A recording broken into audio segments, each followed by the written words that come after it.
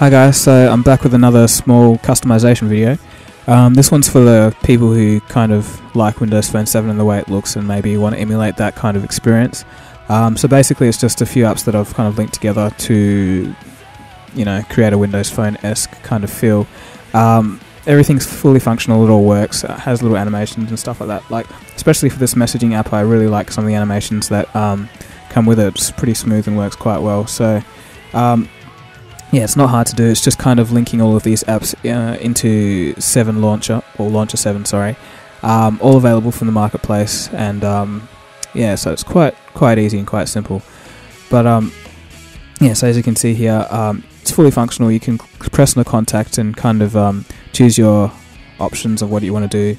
You can message and dial and stuff like that, except as you saw there, it came up with the name Phil when I pressed on the name Aaron, so there's a few little glitches that have to be worked out, but that's rare and not really that important. But yeah, so anyway, the best way to compare how this feel is to actually you know, compare it with the actual Windows Phone 7 device. So on the left I've got my HD2 running Windows Phone 7 obviously.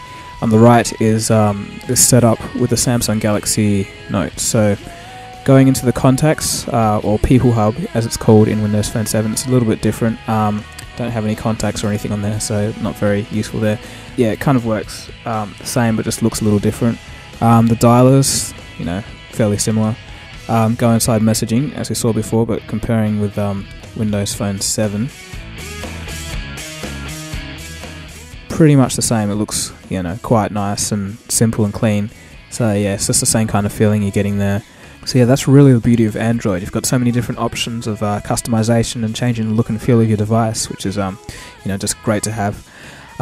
Just as a side point here, I've got a messaging notifications application called Windows Phone 7 Notifications.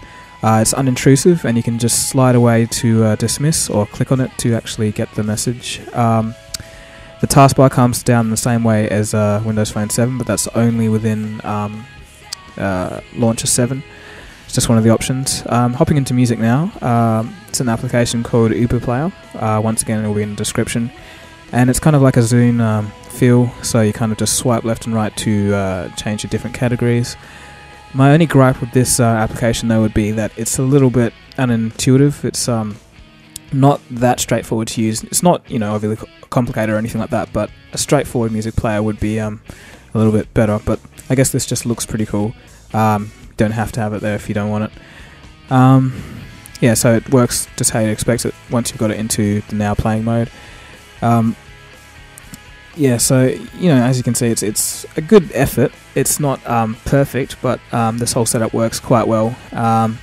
I do like it, but you know, it's probably just going to be a thing that I kind of switch on and off. It's not going to be my primary interface. But yeah, so that's pretty much it. I haven't really experimented that long with it, only probably like for half an hour. So yeah, setting up isn't that hard.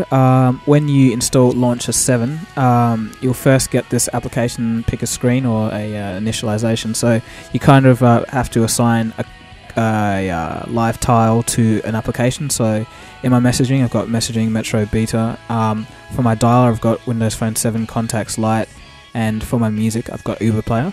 That's the basics. I'm pretty sure you can just add as many tiles as you want and assign anything anywhere you want it to go. So, you know, it's all yours, guys. So just have fun playing around with this. And so yeah, it's just a nice little fun thing to have. Hopefully got something out of it, guys. Don't forget to rate, comment, and subscribe. Cheers, guys.